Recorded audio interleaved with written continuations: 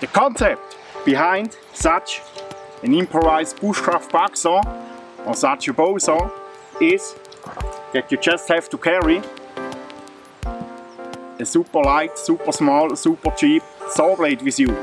The frame you improvise with branches and sticks you find in the nature. But can such an improvised saw be a serious alternative to a modern pool saw like the Silky?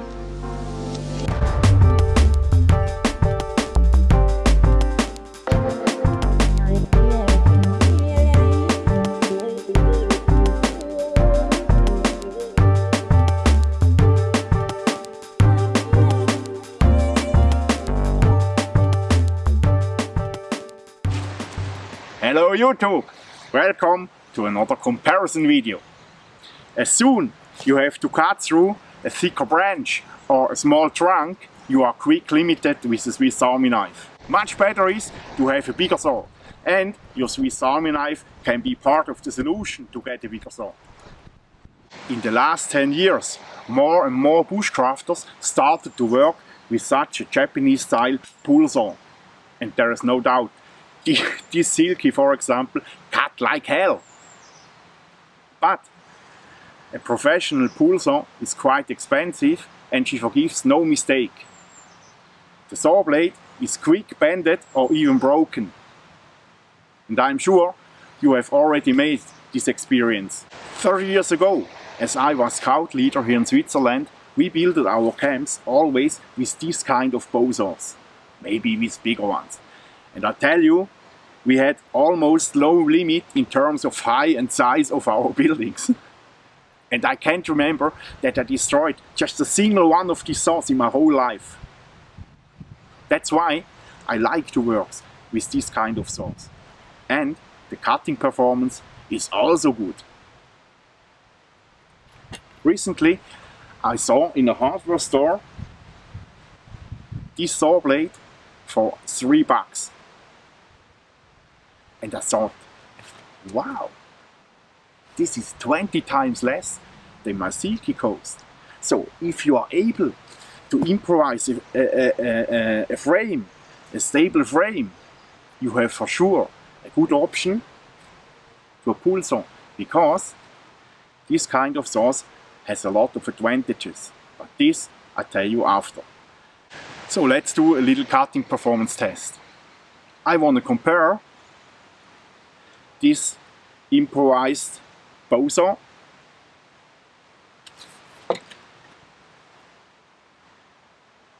this self-made hacksaw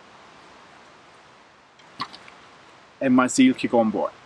Before I start the test, please keep in mind that this test is not scientifically, because I have a lot of different factors. For example, on the Bucksaw the saw blade is much longer than on the Silky, and the teeth are much bigger. Here I have fine teeth. So, but nevertheless, I want to give you just an impression, just a feeling how well this different kind of saws works.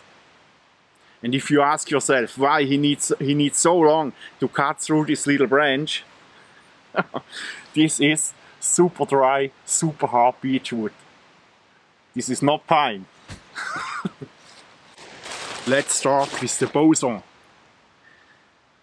This bowsaw is quick improvised. That takes 10-15 minutes. The disadvantage is this is actually only a pull saw, because if you give strength on the push motion, this happens. Can you see that? But it works also fine as pull saw. So I have to cut here.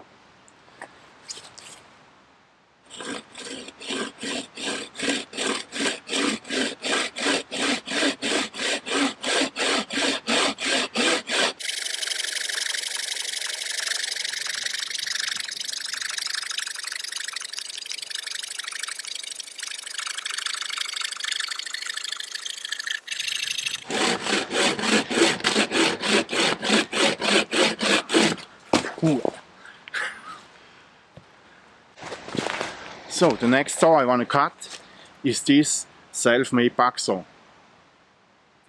To improvise a Bucksaw you need much more time and more precision, but you can give a lot more tension on the saw blade, and this allows to give a strength also on the push motion, not just on the pull motion. Normally these saws works more on the push motion than on the pull motion.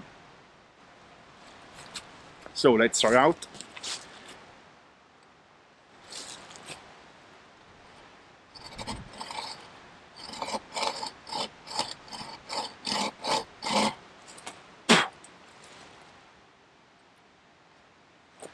So let's go.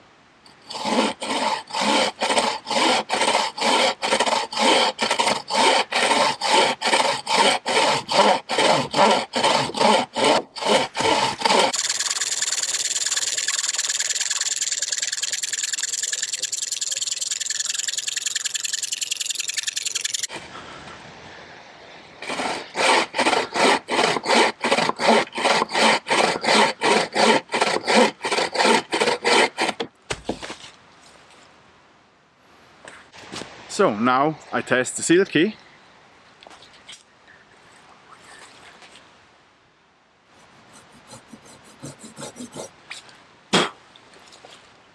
Let's go.